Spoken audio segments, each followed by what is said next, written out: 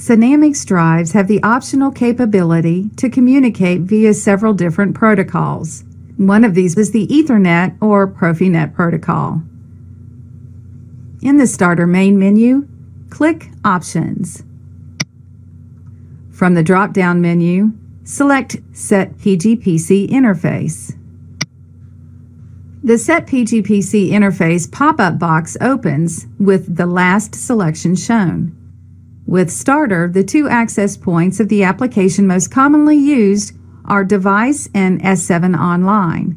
Device is normally used for direct connection to the drive, and S7 Online is used when the drive is connected to a network and Starter is accessing the drive through the network. It's very common that the device protocol is different than the S7 Online protocol. To begin setup of these access points, click the drop-down arrow in the access point of the application box.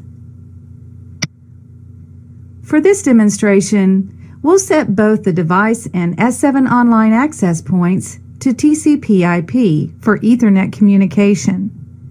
From the drop-down menu, select Device. With device showing in the access point box, the interface parameter assignment can be made. Using the sliders to view the choices, find the TCP/IP connection relevant to the computer being used and click the listing to select it.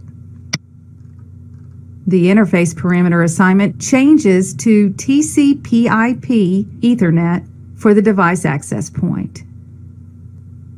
Now, if desired, the S7 Online access point interface can be set for TCP/IP as done for the device access point.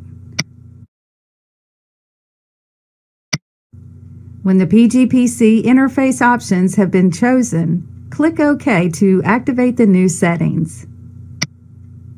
A warning pop-up will appear notifying the impending changes. Click OK to accept the changes or Cancel to retain the initial values. The interface can now be tested via accessible nodes to verify the proper settings.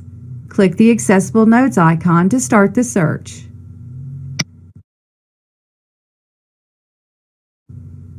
If the interface and connection are valid, the drive unit should be displayed in the Accessible Nodes window with the IP address of the device, the name of the device, the type of device including CU type, and the firmware version of the device.